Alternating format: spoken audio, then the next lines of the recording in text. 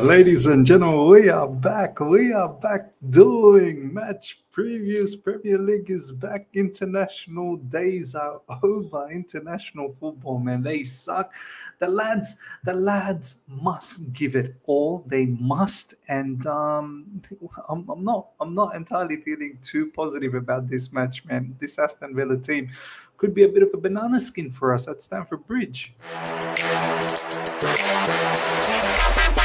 All right. Here we go, back again on the other side of the coin.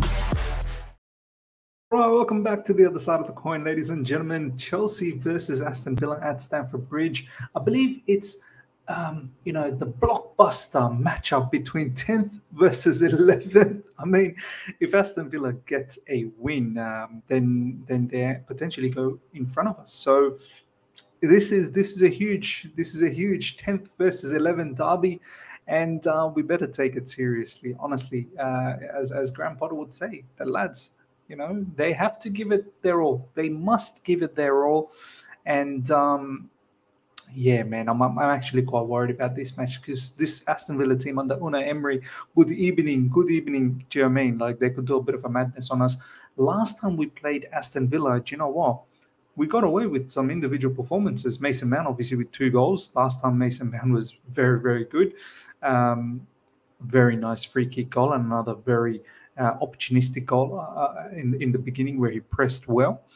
And we were saved by Kepa. I still remember Kepa kept us in the game, and Aston Villa throughout that match deserved a lot more. And we were lucky enough to just stick that particular match out and do well. Look, before we talk more about this particular game and then what it means, the implications of it, let's just go through some of the latest news. First up, what is circulating look, I didn't watch the press conference. I don't know about you guys. I don't watch any of these Graham Potter press conferences. It doesn't fill me with a lot of joy. It doesn't fill me with any enthusiasm. And in all honesty, from the quotes that I've seen coming out from the press conference, there's not really much to talk about from the press conference besides the team news, which we'll touch on. But these are some of the things that's circulating around. Chelsea do not want Anthony Barry giving away Graham Potter's secrets ahead of a potential Champions League semi-final with Bayern. First of all, where do we even start with this particular comment, this notion? The fact that we are so cocky that, we're going to get through Real Madrid quite easily and we're going to face Bayern Munich. Bayern Munich is going to get through Man City and meet us. Like, we need to calm ourselves down first in regards to that. I hope we can beat Real Madrid. Of course I do. And then on top of that, Graham Potter's secrets. What secrets are we talking about? The 61st minute substitution of Conor Gallagher to shut up shop. I think we all know that secret. Everyone knows that secret. My grandma, who doesn't even follow football, knows that secret. A blind man stuck in the basement knows that particular secret. Look,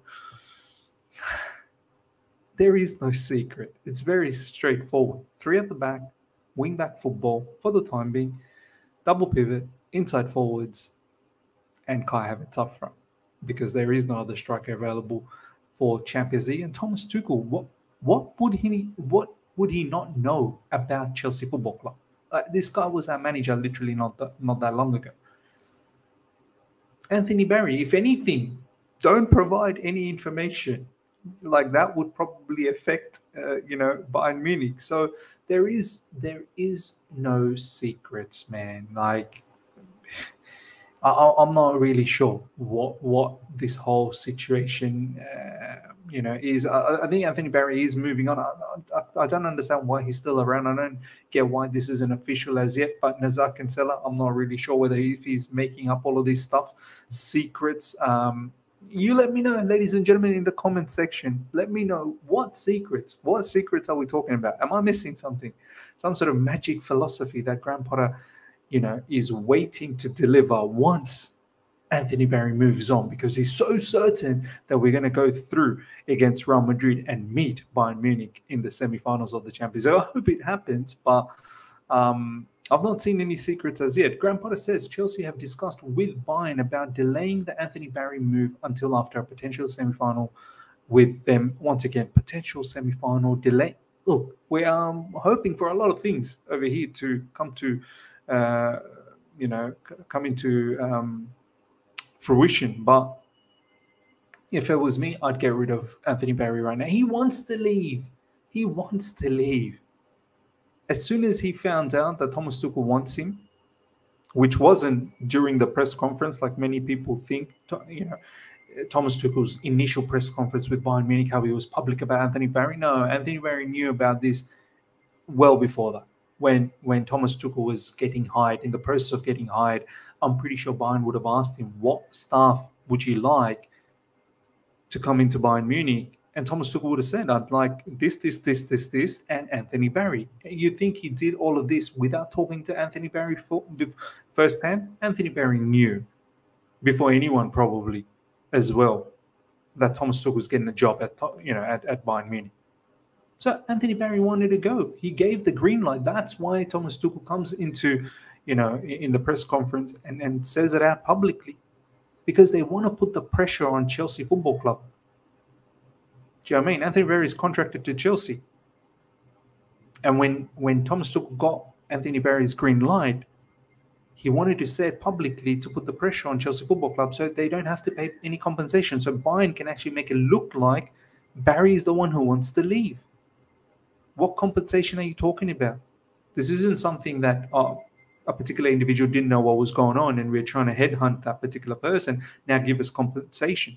For instance, Graham Potter with Brighton. Brighton didn't know that we were going after Graham Potter. We sacked Thomas Tuchel out of nowhere. Do you know what I mean? And Brighton wanted compensation at that time, and we had to pay 22 million, world record fee, for Graham Potter's services. So look, let's not dilly-dally around. Let's get rid of Anthony Barry as quickly as possible. Thank you for his services, for everything he's done. He's done some really, really good stuff at Chelsea Football Club, especially when Thomas Tuchel was around. Defensively, we were very strong, and we were scoring goals offensively as well through set pieces. So kudos. Now, Anthony Barry wants to go to Bayern Munich and give his services to Thomas Tuchel. Good luck to him. I'm told tonight that Barry is now set to join Bayern. Hopefully this happens very, very soon. Here's some team news, ladies and gentlemen. No Sterling for Villa. No Wesley Fofana for Villa. I didn't even know that Wesley Fofana, there were some injuries happening. Like, when did this happen? When did this materialize? Mount back but won't start, so we'll see him off the bench potentially. And Pulisic doubtful. What happened to him? What happened to him post international? Is he injured again? It's mad. We can't catch a break. So no Sterling, no Fofana. All of this is going to hurt. All of this will hurt. This is the proper list. No Cesar Spilicueta. No, what's going on with Cesar Spilicueta as well? Is he still injured from that kick to the face? That's pretty mad. But then again, I wouldn't start Spilicueta. I'm just a bit baffled as to how long he's been away. Thiago Silva, obviously, it's going to take a bit of time. He did have a heavy injury. Wesley Fofana, Reece James is back. He needs to start for me. I'm sorry. I know a lot of people might say, "Oh, can we risk him?" If we can't even risk him, can't even play him, what's going on? What's going on? N'Golo Kante, maybe some minutes off the bench. Mason Mount, of course, off the bench. Already mentioned by Graham Potter. Kai Havertz, he's recovered from his illness. Sterling is out. Pulisic is doubtful. When it's doubtful, I don't think he's probably going to feature. Graham Potter has confirmed the Chelsea team news to face Aston Villa. There you go, ladies and gentlemen. Look, before we do the team selection, yeah, man, I'm worried. I'm worried about this particular fixture. The way we dropped points against Everton, then we went away for the international break. We were in a bit of a momentum, really wanted that particular victory so that things could be positive. But the international break, it just, further demoralized a lot of us. It would have been a good opportunity to get rid of Graham Potter during the international break. But I know, we're not going to get rid of him. We're going to see this season through. We're going to give him all the opportunity to do what he can do, and then we'll reassess the situation. Julian Nagelsmann in the wings, waiting. Let's see what Graham Potter can deliver for us. I'm very, very concerned about this fixture. This Aston Villa team, they press well, man. They play good football. Ollie Watkins up front. Boindia is playing well. And they've got other really, really good players in and around them. Coutinho, I believe, either will start or come off the bench, whatever the case is. Very good player. McGinn in midfield, very good. Leon Bailey started to play some football under Unai Emery. They're a very good team, man. Very, very good team. And since Unai Emery has come on, in place of Steven Gerrard being sacked, they've done fairly okay. Obviously, they've lost matches, but they've lost matches to some really, really good teams as well. So look, I'm hoping the lads give it all. I'm really, really hoping that the lads give it their all, or else it's going to be a long day, or else it will be that's life. That's life for us. Okay, let's get in on this match. My team selection, Kepa. I don't know if maybe he's back yet. Don't think he is. But Kepa still gets an opportunity. Wesley Fofana's injured in the left side. Do you know what? I'm going to have Cucurella back, man. I need this guy's passing ability from the back. In the middle, Koulibaly will continue.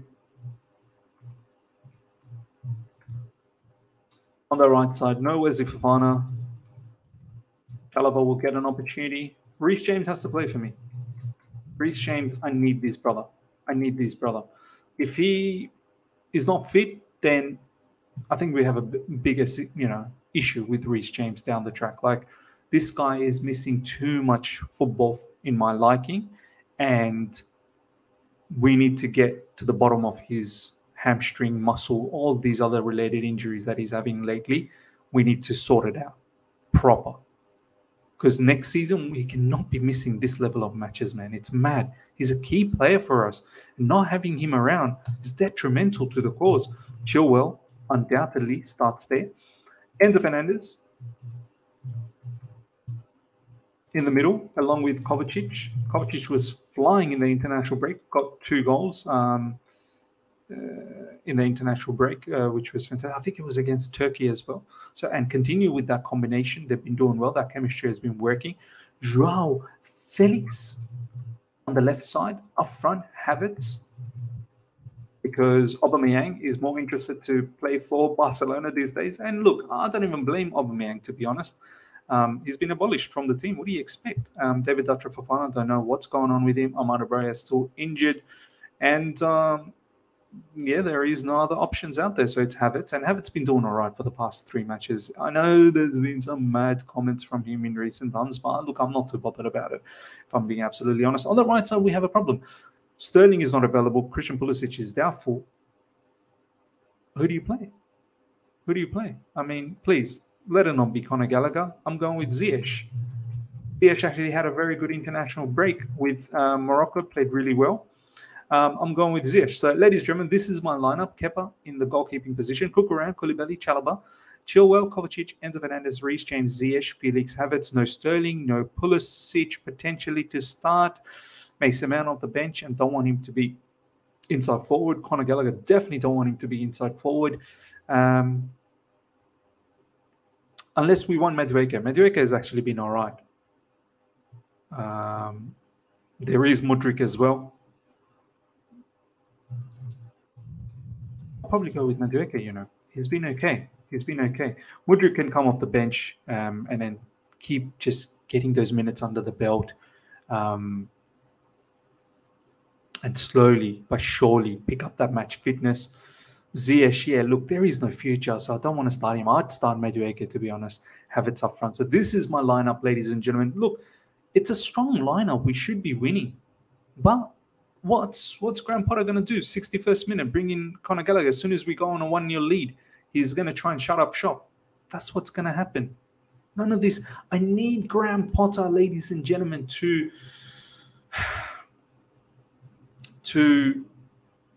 have good impact, man. I need him to give us solid impact. Need him to have a blinder of a match. Sometimes I see Graham Potter ruining the match for us. So that's just, man. That's life. Man. Ladies and gentlemen, let me know. Look, I'm thinking maybe it's a draw, man. It's got a 1-1 written all over it. Let me know your thoughts about the team. Let me know your thoughts about the score prediction. What would you do? Would you start Mudryk? Would you start Madueke? This, that, the other. Let me know in the comment section. Until next time, everyone. Take care and see you all in the watch along. Bye.